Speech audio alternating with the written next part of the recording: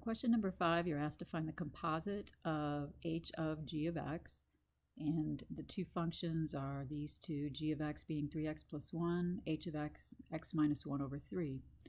So I'm going to rewrite h of g of x as this, h of, and then put the g of x inside. So I don't have a number that I'm going to plug into g, so I'm going to take the entire g of x function here and substitute it in for g of x. So this is going to be h of, take out the g of x, put in 3x plus 1.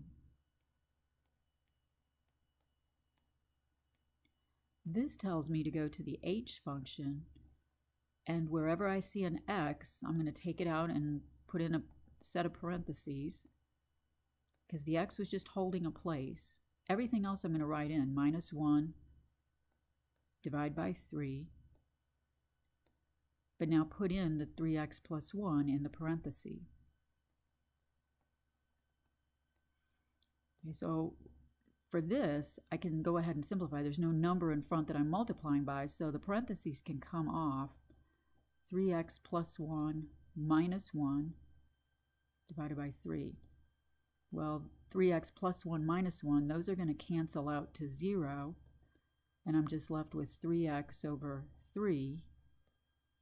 And I can go ahead and do the division. 3x divided by 3, the 3's will cancel out to 1, and I'm left with 1x, or just x.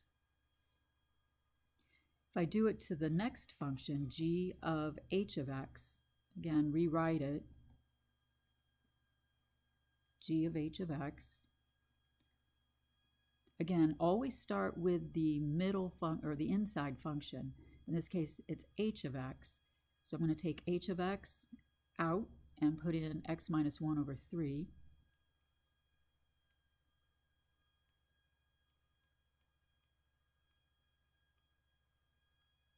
Then go to the g function, take out its x, write everything else down except the x. And because you're taking out the x, we're going to put in parentheses. And we'll fill that in a minute. And what you fill it in with is the function that's inside of g here. So it's the x minus 1 over 3. You have to be a little bit careful here. I have to do order of operations before I subtract. I'm really multiplying. And rather than distribute the 3, what I'm going to do is just go ahead and cancel out the fraction. That way I don't have to deal with fractions in the problem anymore. And what I have left is x minus 1 plus 1. There's that plus 1 here. So now when I combine like terms, once again I'm left with x. It's kind of on a rare occasion that when I do h of g of x and g of h of x, I get the same value. There were problems earlier on that we did this too and we didn't. So there's something kind of special about these two. And if you take a look at it, you can kind of see something that they have in common. You notice that this one's being multiplied by 3, the x is, whereas here we're dividing by 3. Here we're adding 1. Here we're subtracting 1. It's like they're undoing, their operations are undoing each other, and we're left with just the x.